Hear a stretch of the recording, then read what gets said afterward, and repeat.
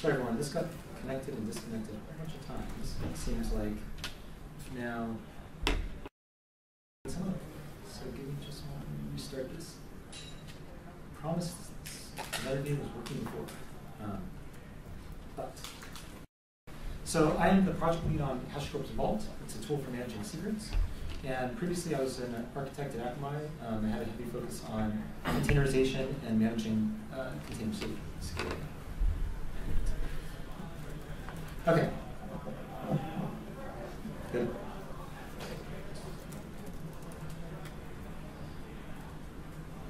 Okay, so another one. So what this talk is, so I'm going to talk about paradigms and considerations necessary for managing secrets. So the initial version of this talk, which was a lot more like the abstract, was really more of like a listing of different things you can do, management strategies and pros and cons.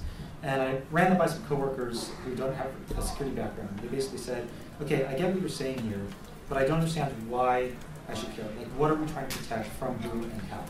And the feedback I got was, don't give me advice to blindly follow, let me know what's going on. So, so I'm going to talk about paradigms and considerations more than specific answers, but I'm going to hope to stay firmly in the realm of applied security and not get to things like crypto security. So when you're talking about a security policy for your containers and what you have to do to protect secrets and manage them, then I want to help give you information about what you need to know what you need to know. So this talk isn't a one true answer. And the problem is that there isn't any one true answer because there's no such thing as a homogeneous environment. Anything I say that that works within the context of, say, Mesos isn't necessarily going to work in the context of Kubernetes or in the context of Fleet or something. Different people have different degrees to which they are 100% on containers. A lot of people are partly containers, partly other managed systems, EC2 for instance. So it's not, there isn't any such thing as just a one true answer for solving security and secret management. And every organization in the end has to set their own security policy, but I'll talk about what that means and what you need to think about. I'm also not going to get into container hypervisor OS security, and I want to talk about what capabilities should you be setting in your Docker containers, things like that. We're just going to stay at like the Linux containerization level. We're not going to talk about, okay, how does OS X or Solaris differ? Okay, it's also not a super deep dive into security rabbit holes. 3 to 4 turtles max. So you've probably all heard the phrase turtles all the way down. In security, usually that means increasing levels of paranoia. So we're going to stay like somewhere around 3 or 4 turtles down. We're not going to go too far. Okay, so I'm going to go back to this picture a lot, but I'm going to talk about the entities that we're going to be looking at in terms of like the problem space for this talk. So we have a scheduler, and we'll talk about what the scheduler is doing here and why it's important. But we have a scheduler, we have a scheduler agent. That agent is usually running on a box. So in a common setup, you'll probably have, let's say, EC2 instances. And you'll have some boxes that are running your scheduling system. And you'll have some others that are running Docker that have a scheduling agent on them. There's also a secret management tool, which I'll get to in a bit. It's grayed out for the moment. Just keep it out of this prompt space for now. And a container that isn't yet started, but we want to start this container. We want to get secrets to it. Okay. So for about 4 slides, I promise it's only 4 slides, I'm going to wax a little philosophical. But the thing is, we need to make sure we're all on the same page about like what these terms are. When I say a secret, when I say security, what am I talking about? So I'm going to define these terms for the context of this talk. So security is the practice of risk management, right? Accepting some risks, guarding against violation of norms. What's a norm? Something like a stranger should not have access to your database, right? That's a norm. Someone shouldn't be able to spoof your identity. That's a norm you want to enforce. And this is a common definition of security within organizations, but it's even applicable in other contexts. Like personal security, you're probably managing your life and limb, right? Risk. You're managing risk to yourself. If you are doing something that has a lot of risk in it, then your personal security is being constrained. And this is a definition that is used in a lot of big organizations. So when I was at Akamai, the info security department owned the incident management process, and that's because risk was considered in the wheelhouse of info security. Anything that causes like revenue loss, say, like an incident that causes revenue loss, is causing harm to the organization. So you need to talk about it in a security context. So anything that elevates risk is a threat. And when you are talking about security policy, you basically need to think about where are the places where risk is elevated. You don't have to monitor it. And this is kind of this doesn't fit into the larger context, but risk increases with system complexity. It's kind of a no-brainer, I think, for everyone. The more complex something is, the more confusing it is, the more points of failure, the harder it is to secure. Okay, so a secret is something that will elevate your risk if exposed to unauthorized entities. So this can come in many forms. These undesired consequences are harms, which can come in many forms. So things like identity spoofing, private data egress, can even be things like regulatory fines or embarrassment to your organization that later on can mean that you lose customers and revenue because they don't want to be associated with you. So an exposed secret that gets out into the wild is a threat, right? Something that is, a threat if it's exposed is something that you want to keep secret. And not all things that can be disclosed are secrets. Some are identifiers. So in a username and password context, the username is usually not secret. It's an identifier. That doesn't mean that there isn't a little bit of elevated risk if it gets out, but it just means that we've chosen to accept that risk, right? What we really want to control is that second part of that two-factor mechanism. Okay, this is the last philosophical slide, I promise. What is trust? So a trusted entity is one that will not divulge a secret it has access to. And modeling trusted entities is companion to modeling threats, right? So you can, if you're modeling threats, you can say, all right, I want to figure out who can I trust, and those are the places where I can have, let's say, long-term storage of secrets. So there's two concepts: circle of trust, chain of trust. Circle of trust, entities that we trust with any secret. So these are things like your CPU. Now, can someone come onto your machine, and can they do all these clever, crazy things with, like, spoofing cache lines, like making things, get disclosed through really super clever tricks with lots of assembly code? Absolutely. But in terms of like applied security, we're just going to make sure that we're kind of going to hand-wave that away. We're going to say, look, we can trust our CPU. We can trust something that's stored in RAM. We can trust a secret management tool. We can trust root. If we can't trust root, we have been able to trust employees. Right? Some employees maybe we trust more than others. So some employees might be part of our circle of trust, but often they aren't. And finally, the cloud. Right? We may or may not trust a cloud provider. We may or may not trust the employees of the cloud provider. But sometimes they can be in our circle of trust. That can be part of our policy. So who's outside? Things like persistent storage. Usually, you don't want to commit a secret to this. It's going to get out. A random Wi-Fi hotspot that doesn't have, a WPA2. The NSA, probably outside of our circle of trust. Your mom's notepad.txt, which stores her bank passwords, should be way outside our circle of trust. Right? So we're talking about things where we can have long-term storage of secrets. So the chain of trust is the set of links, or like, say, network hops, that any particular secret travels through from point A to point B, where point A and point B are in the circle of trust. So let's say from secret management system to memory of a container, right? So in order to get it from point A to point B, both entities we want to have in our circle of trust, but we need to get it through a chain of trust. So any link is a place where that can be intercepted or accessed. So what are the ways that they can be accessed? So it could be accidental login. It's an environment variable that gets logged to some debug log somewhere. Suddenly it's exposed. Exploitation by attacker, lookup by operator. Someone writes something down on a post-it, or a compromised employee that has gambling debts and is trying to do something to get rid of those. Okay, so now we can establish the problem space, right? So we want to manage secrets in an environment, but that means managing and establishing the trust chains in that environment. And every link in that chain has associated risks. We want to minimize the hops and minimize the risk per link. We cannot fully mitigate risk. Risk can never go away. There's always going to be risk. And so you basically have to assume that over a long enough period of time, any secret will be divulged.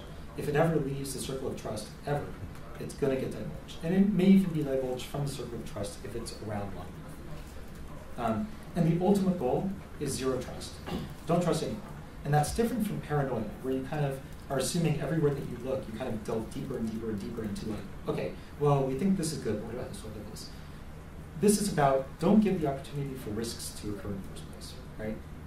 just start off with a baseline level of minimized risk. Work up from there. Okay, so our goal. We want to securely move a secret from an originator to the new containers around. So, what does that look like? Is it coming from a scheduler through an agent to a container? Is it coming from a secret management tool through a scheduling agent? This is the problem, right? Secret live. How do we get it? That's the real kind of problem of secret management in containers and really anything else. This is not specific to containers, but containers have added complexity. And in some ways, they also make things easier, which we'll see. Okay, so establishing a chain of trust requires defining the requirements that we need to keep secrets protected. The good news is we only need to do this for one secret. The first secret can authenticate others, right? So maybe you only ever need to get one secret to the box. Maybe it's a database password. But chances are you're actually going to have an application, and maybe you want to get a TLS certificate to the box, and you want to get a database password, and you want to get SQL credentials, right? So if your first secret can authenticate everything else that is requested, then you're golden. You protect that one secret, and then from there on, you have this established kind of shared secret you can use to directly access further secrets. So this concept is secure introduction. The secure introduction problem is getting an initial secret to an entity such that it can use that secret to get all of the other things that it needs. Okay, so how do you perform SI? So first establish your success criteria, right? So for this talk, here's my success criteria. I don't want them to live forever. And I'm going to go through like what these mean and why they're important. I don't want them to live forever. Secrets should not live forever. I want to distribute them securely. I want to limit the exposure if disclosed. So if we assume that there will always be exposure of secrets, that they will always be disclosed in some way, shape, or form, then I want to make sure that the risk is minimized. I want to make sure that the amount of harm that can do is minimized. Have a break glass procedure. Break glass. So does everyone know what that is? Okay, so when there's a fire, then there's going to be most commercial buildings, right? And that glass protects it from falling out or just being accessed by kids. But in an emergency, you break that glass, you pull out the fire extinguisher, you can use it. So we want a break glass procedure where we can say, okay, something's been compromised, we want to actually have something that we can do about it. And finally, we want to detect unauthorized access. This is really important, and I'll get to that in a minute. Okay, so going through that list. So rotation. As lifetime increases, the chance for exposure goes to infinity. The longer something is around, the more chance it will have to leak, accidentally or not. It may be in caches or logs. It may be cracked through some attacker, collecting enough packets on the network. It may just be someone debugging that gets access to something out of memory that they really shouldn't have. So secrets should be rotated frequently in quotes. And what that rotation depends on kind of depends on whether it's, say, user secrets or machine secrets. Going from the bottom up, machines, it's plain data, right? You plan and build for rotation, you rotate often. That's pretty easy to do because it's all just, let's say, API calls. User passwords, there's this very famous XKCD. Does anyone know what those 4 words are? Shout it out if you do. Yes, I didn't even need to, you just knew that offhand. So that really famous XKCD showed that bad policies and frequent rotation means users are going to write down passwords, right? And the less frequently that something's required to rotate, and the better the policy, then the less likely someone is to actually, to accidentally divulge that by just leaving it around. But also, the flip side of that is that the longer a secret is around, the more likely someone will say, oversee someone typing into a computer keyboard. Or they'll share it with someone one time and then forget, and they won't rotate that, and suddenly that person has that password for eternity. So that's rotating. Distribution. So this is actually moving those secrets around to and from people, machines. At a base level, you want them to never be plain text, always covered, meaning encrypted or wrapped in some way, shape, or form. Limit exposure. So principle of least privilege. This is what I was mentioning before. Like if someone gets access to database credentials, make sure they only have access to specific tables, specific operations. If they have logging credentials to a machine, let's say a private SSH key, not root, right? Use sudo. API credentials, they should have a minimal feature set. If you're using something like JWT or OAuth scopes, you can limit what someone has access Access detection. So things have a way of being leaky. So NVARs are a really common way that people pass in secrets, and this is explicitly encouraged. If you look at, so let's say a Postgres database container on the Docker Hub, usually they'll say, okay, pass in your password in an NVAR. And there are ways around that, but that's kind of the encouraged workflow, at least in development. The problem is this often translates into production. And environment variables are often logged, sometimes multiple places. Sometimes they'll say, I want to have the state of all my containers logged to my log so that if something goes wrong, I can see what did that container look like. So it's often logged, sometimes multiple places. It's easily discoverable by an author, Docker inspect, right? Or non-Docker tools, can say, given a process, show me the environment variables. So, you want to know, like, that's an easy way for things to actually get seen, is just plopping in the plain text environment variable. So equally as important as protecting a secret is knowing that an unintended party has access to it and is seen. So audit logs are really great, but do you look at your audit logs? Who regularly scans your audit logs? Anyway, one person, great. I applaud you. I really did. But most people don't. Most people only look at audit logs when they know that something bad has gone. So active detection, when possible, is even better. Break glass. So you have found out that something has been compromised, it has been divulged, it has been seen. So what is your procedure? So you may stop all further access to protected resources, cut off access to those APIs, perform forensics, figure out who had access when, where, when did they get it, what did they access during that time. Rotate all secrets out after reestablishing trust, right? But you need to figure this out during the planning process and not after. You will never go back and come up with a good break glass procedure. It will never be important enough because there's always going to be new things coming up with. So this needs to be figured out during the planning stage, like all of these other principles. Okay, so this is really complicated, all of this. It's really complicated, but there's good news.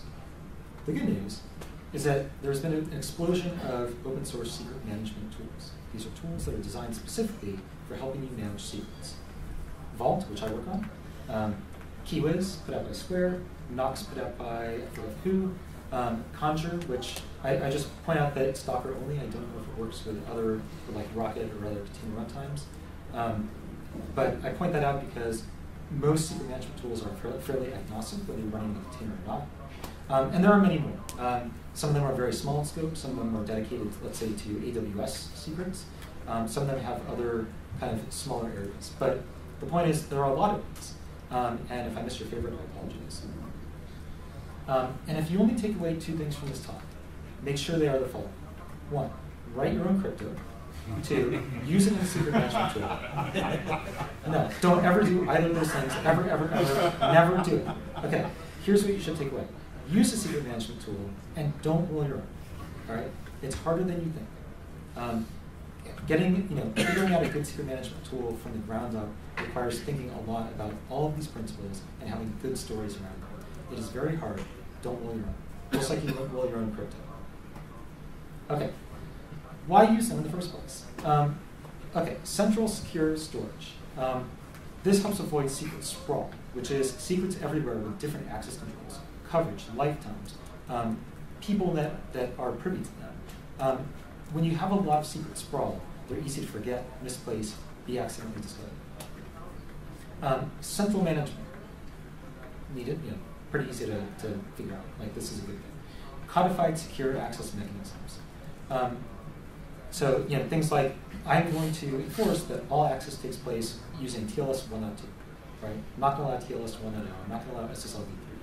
If you have one place you're using to manage your secrets, you can make sure that access to that is as secure as possible.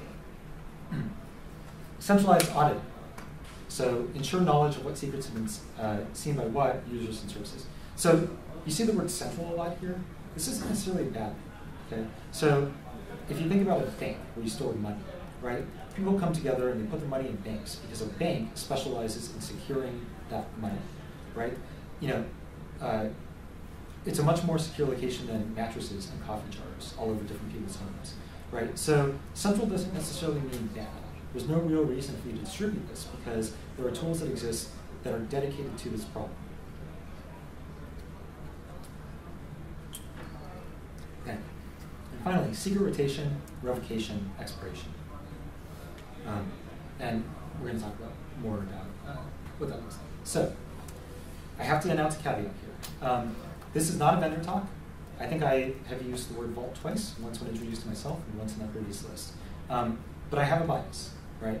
I can't not have a bias. I work on secret management tools, so I have a bias both for them and for the one I work on. I don't have an exhaustive knowledge of non-vault secret management tools, and I don't want to misrepresent other secret management tools in any way, shape, or form.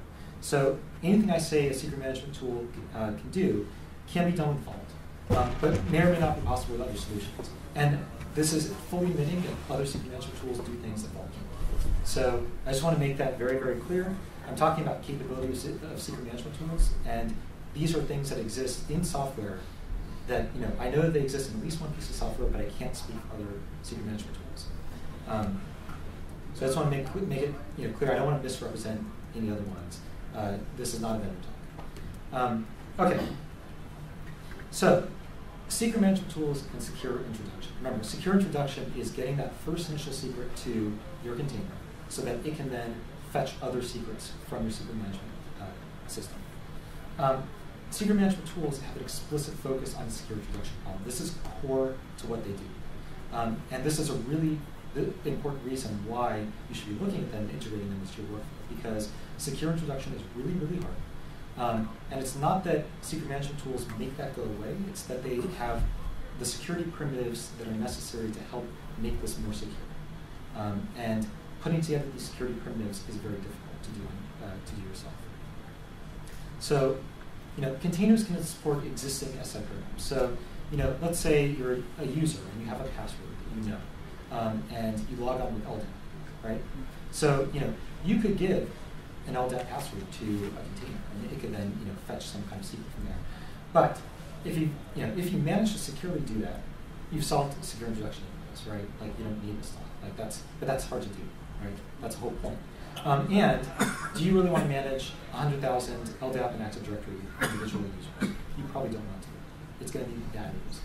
Or let's say that you're using Kerberos because you're very MIT oriented or something, and you want to drop 100,000 key tabs, generate and drop them. First of all, how do you actually secure getting those key tabs to those containers without anyone else seeing them? And second of all, do you really want to go through that generation? Okay, so yeah, so it's not that secret management solutions make this problem go away, but you're no worse off and you're probably much better because they are focused on this problem. Oops. Skip that as well. Okay. Another nice thing is that most secret management solutions, there are some that are very specific to individual platforms. So, for instance, Kubernetes has its own secret management system built in.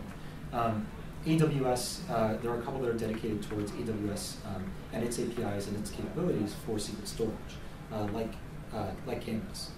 But most of the time, they're platform agnostic with platform-based enhancements. So, what does that mean? So, the idea there is you can change the authentication mechanism that's used by any particular entities within your system, within your larger infrastructure, your EC2 boxes, your containers, your users, right?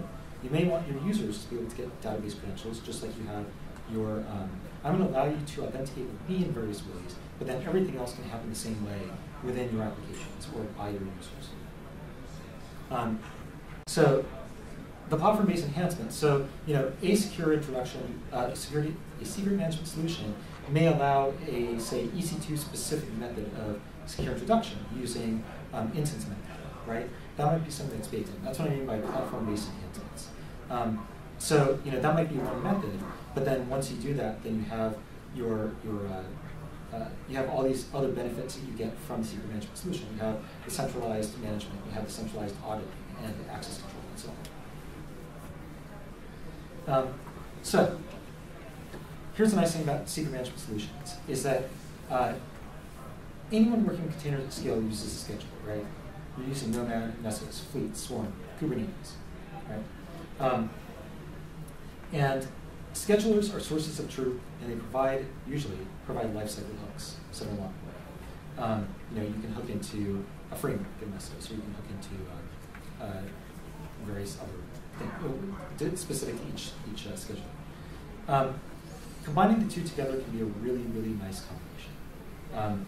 So you may not have direct integration at this point in time. I know that a lot of schedulers are gaining support for various secret management solutions because they're getting a lot of prominence. And there may not be direct integration now, so you might need to write some glue code. And usually it's not too bad writing this kind of code. But on the other hand, then if you avoid tight coupling, right, between your scheduler and your secret management solution, then you can better reuse across environments. So if you integrate with your scheduler in your container environment, then that's sorry. What is that? If you integrate with your scheduler in your container environment, you can still reuse the same secret management solution in your other environments, right? So you write that little bit of glue code, you hook it in, and you still have that capability elsewhere. That's why I point out Kubernetes as an all-in-one. So because Kubernetes is very kind of self-encompassing and trying to provide everything that you need to be an entire platform, that can make it harder at times to integrate with other tools. So if you are 100% totally container-focused, Kubernetes can make a lot of sense. If you have a very heterogeneous environment, then that can be hard. Okay, so we come back to this slide from before. So we have a scheduler agent, and now a secret management tool. And I'm going to work through a workflow that is something that's entirely possible to do today. And then at the end, we'll kind of analyze how did we hit those points on the checklist. Okay, and I'm going to be hand-waving about one thing here. So I'm not going to talk about secure introduction to the schedule and the scheduler agent. I'm just going to talk about containers. So partly that's time reasons. So I have 20 minutes left. I don't have time for questions and so on. I have a bunch more slides. And part of that is because the scheduler and scheduler agent are likely going to be running more on like a bare metal or VM, and then managing Docker containers on. If you're using something like ECS, then you have a very kind of container-focused way of dealing with everything in the first place. Like it is your scheduler, but most of those other agents are going to be using, like a cloud sort of instance, and then on top of that, you have containers usually. So I'm going to hand wave away secure introduction here because I'm going to make it plain that the secret management tool is going to enable secure introduction for your bare metal. We're going to focus on a container workflow. But as we'll see, this is something that can be reused to other types of systems. So I mentioned before, just as an example, that you may have a mechanism that uses EC2 instance metadata to authenticate, right? So that particular host will have access to that instance metadata. It can use the trust on first use principle to provide it to a secret management solution. And if it's the first one that gets it in there, right, when it starts up, then it can say, okay, I'm going to verify you with the EC2 API, and I'm going to authenticate you and give you a token. So I'm going to hand wave the rest of that a little bit. So we're going to get to this point where I say, okay, I've given the scheduler agent a token, an authentication token to the secret management tool. And I'll get into the uses and TTL and policy in just a moment. And now I'm going to break it apart, this chain of trust, into the second part. So this is the new part, right? It is between the container, the scheduler agent that can already talk to a secret management system, and the secret management tool. And this is where we want to get a secret from the secret management tool and establish a chain of trust going from there to the scheduler agent to the container. Okay, so I'm going to say a number of preconditions, right? So let's say that it's a secret management authentication token. It has the following primitives. These are security primitives, right? You find them all over the place in different systems, in different products. Audit logging is very common in all sorts of things, right? You find them in different parts of crypto. You find them all over the place. So these are not new. These are very kind of primitive security aspects.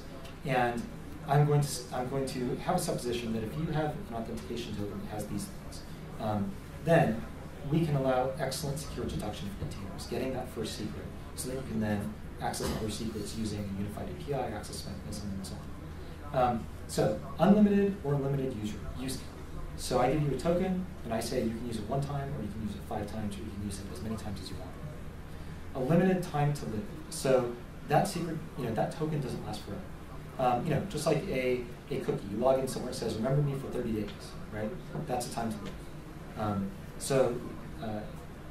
Set about and unlimited use count. That's like, okay, in those 30 days you can log in as many times as you want. Or let's say you reset your password, you get emailed a link, and you click on that, right? That's a one-time use link, right? You reset your password, you're done. That link is invalid. So that's what I'm saying. These are not things that are uncommon. I'm just ascribing them to these authentication tokens. A set of authorization policies. So describing what you can do, right? So I have a token. It lets me do the following, X, Y, and Z. This is basic authorization, right? That's what authorization is. A consistent ID to audit logs, and this is also pretty basic. If I have an audit log, I should be able to follow the actions of a particular user or token holder through, right? So consistent ID and audit logs. And then this is something that's a little unique. So token scoped secure storage. What this means is I want to be able to say, if for my token, I want to put a value into the secret management store, and I want only my token to be able to access this. Okay, so anyone else with another token, they can perform the same operation, but they can't get access to it. And this is also not, this is similar to a database, right? You have different users, they have different tables, right? They can both write to a table, they can both insert rows, but they can't see each other's rows if they don't have correct authorization. So token scoped secure storage, that's what that means. Okay, so let's walk through a workflow here. So you have your secret management tool. Sorry, schedule, forgot. Okay, so the scheduling allocation is requested. The scheduler forwards a request to an agent to satisfy this. So someone says, I want to run my DB write application. And the scheduler says, okay, I'm going to place it on this agent over here on this container. And the security policy that should get attached for DB writer, I look at, looks it up and says, okay, part of this job spec is attaching the app DB read write policy. This is just an A, right? And that goes to the scheduler agent. The scheduler agent says, all right, I'm going to ask for a token. I have a policy called create app tokens, pretty descriptive. And I'm going to go to the secret management tool with my token. I'm already authenticated, I'm already authorized. And I'm going to go there and say, I would like a token, and with this policy. And the secret management tool does something. 5 minutes? Oh, 10 minutes. Sorry. We also got off to a little bit of a late start, so hopefully I can go into it. So the secret management tool does something. So it first creates the token that we want to get to the container. This is this inner token here that has unlimited uses, has a 1 hour time to live that is renewable. So as long as you're using it, you can go and say, please let me keep using it for another hour. And has the appropriate authorization policy that we want. And it puts that in the scoped storage of another token that has one use, has a 30-second lifetime, that's not renewable, has no access control policies other than accessing its own secure storage. And that's it. The scheduler agent then starts up a container with the image is DB writer, that's our app that we requested, the DB writer image. And it gives a token, passes in a token through an environment variable. It says, that is the ID of what we were given data from the secret management system. Now, container starts up. And your application may do this, or you could put a minimal application in your startup script, a couple lines of shell code that do this switcheroo. This is a really easy kind of thing to do. But the point is, don't be afraid of having more than one thing run, right? You don't necessarily have to start Postgres. You can start a shell script that first does this, and then launch the Postgres, right? Like it's, right. Okay, so the container goes to the secret management tool and says, I would like to unwrap this, please. I have this covered token, I have this outer token, it's covering this inner one, it's wrapping it. I would like to unwrap it. And the secret management tool says, okay, I'm going to go in the private storage, so it's basically accessing private storage, and it takes the internal token and returns that back, right? So it basically took this outer scoped and inner scoped token. They have these different uses, different time to live, different policies. And it said, okay, I'm going to take this, go to the secret management tool, strip out the outer one, and get the inner one back from storage. Now, the container can use this token and say, get me database credentials, and get a dynamically generated set of user password expiration that expire at a known time. And the secret management tool can be responsible for revoking that after 24 hours. It can go there and say, give me S3 credits, and do the same thing, generate S3 credentials, and then revoke that after 24 hours. It can go and say, give me TLS server, right? This is why secure introduction is important, because if you can establish that first secret, if you can cover that first secret and keep it secure all the way through a chain of trust, then you can do as many operations as you want that you have authorization to perform. But you already have this mechanism. You have an authentication token, and presumably you have TLS, right, between your container and secret management tool. And all you have to do then is just make API calls and get everything else back. So get TLS cert, so you get a certificate of private key issues.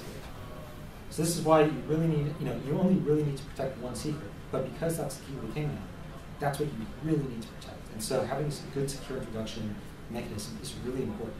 And that's one of the reasons I said, if you take away nothing else from this talk, it's look at secret management systems, because they are specialized to provide secure introduction. That is part of their core competency, at least some good ones. Okay, so how do we do it? This is our checklist from before. And I said it was our success criteria. So don't let them live forever. The outer token expires. So when you've used that token once to look up the inner token, the wrap token, the only copy of that ID is gone. So the container has to store in memory. It no longer exists in anywhere else, right? And presumably inside the secret management system or tool, when it was, almost all of them use encrypted backend storage. So when it was in the storage for the outer wrapping token, it was encrypted. So that was also critical. I should have mentioned that before I did, but that's pretty much a basic part of secret management tools. Distribute them securely. So the real authentication token, this inner token, has the policies required to access, let's say, the database or access S3 credentials. That was covered the entire way. From the moment it was generated by the secret management tool, all the way through the chain of trust, it was covered. There was no point in time in which that was in plain text anywhere along the way. Limit exposure is disclosed. So by having a secret management tool generate the rest of these credentials, then it can look at the policies attached to any particular authentication token and only grant those policies and only grant the specific secrets. Break glass procedure. Yeah, we can lock down access. We can revoke that token. We can go through the audit logs so we know what was done with that token, what was generated, what could they have access. So we have a really good break glass. And detect unauthorized access. So remember, going back here, so this is just going back to this picture, the outer token and inner token. So we can actually detect unauthorized access in a really nice way because of the time and the use limit on this wrapping token. So when the application reads this inner token, when it goes to the SM tool and says, please unwrap, then if no inner token is found for some reason, there's an error, log it, and probably fail the job because you don't have secrets. However, if it gets back that it's been denied, that let's say that the token has been revoked, or that it's invalid, right? Then you can raise a high priority security because there's only two times this can happen. One is someone actually used the token. Someone took that token along the way, along the chain of trust, and used it. And then as soon as they used it, it was revoked. And so when you try to use it, it doesn't work. So you know that someone has actually accessed that, and you can implement your break glass procedures and start doing forensics. And the other possibility is that there's a timing issue. 30 seconds wasn't long enough to start, right? So you can go in the audit logs and see, was that token ever used, right? So when you return that outer wrapping token, you say, here's, let's say, a SHA sum of the token ID. And go through the audit logs and say, hey, was this actually ever used, this token, right? You can correlate that. So having good audit logs is very important. So, so having those primitives that I mentioned before, which are very common primitives in terms of like security, you'll see bits and pieces of them all over the place. But if you combine those primitives in a tool, then you actually have a really, really good secure introduction story. And once you have a good secure introduction story, then secret management is basically done. It's over, right? You can manage it very easily. And this mechanism is not container specific. So, it can drop a wrapping or outer token on an EC2 instance. Via configuration management, public shell. You can inject a file containing this into a shrew if you just start starting out with shrews, right? There are lots of ways you can do this. And there are other paradigms, and often, you may find that you can't do something like this. You can't combine all of these different mechanisms together to have this really good chain of trust, a really good story. But security is about risk management. That was what I led with, and I still maintain it. It's about risk management. And your organization needs to figure out where along the way can it afford to have more risk. What are the ingress points? Where, who do you trust within the organization? What level of trust do you have in your operators? Do you have legal recourse against them if something gets out, right? There are various ways that you can mitigate risk that are not just purely technical. And so, manage your risk. And depending on your tech stack, you might be constrained. So you have to figure out a policy for your organization. And there's really no magic bullet one-tree answer to managing secrets in containers and runs. So establish your success criteria and never forget it. So plan your risk tolerance, security policy, success criteria in advance. Don't delay, do it now. You'll never get back to it otherwise. Figure it out and formalize it in policy. Use the secret management tool. These provide the primitives you need to do successful secret management in containers and elsewhere. You are all very smart, but it's a hard problem. Schedulers for containers provide really good integration points because almost everybody doing containers at scale is using a scheduler. So you can build in a hook, and even if you're using multiple schedulers, you can build in hooks that use the same API of the secret management tool, which is really nice. You can keep that agnostic, but then just have glue code to then put that into your job to demonstrate containers. So I think we have minimal time. I think we probably have a couple minutes because we started late, but any questions real quick? Yeah. In the unwrapping phase, yep, where your container is reaching out, I'm guessing decrypting, with the inner token, decrypting the username and password for a database, and then you mentioned it had a 24-hour expiry. Yeah, that's it. But you just went by it. Oh, so not this. You're talking about... No. Not like here. That's it. Pretty much, yeah. Okay. So this is just saying that if you have this, if the container has a token, like once you've performed this kind of like switch root, right? Once you've unwrapped using this paradigm, then once a container has a token, then it has an attached policy, access control policy, authorization, and it has a TTL, it has a use count. And it can exchange that. It can go to the secret management tool and say, here's my identifying token that I'm storing in RAM, which is in my circle of trust, and please give me back these other things that are allowed.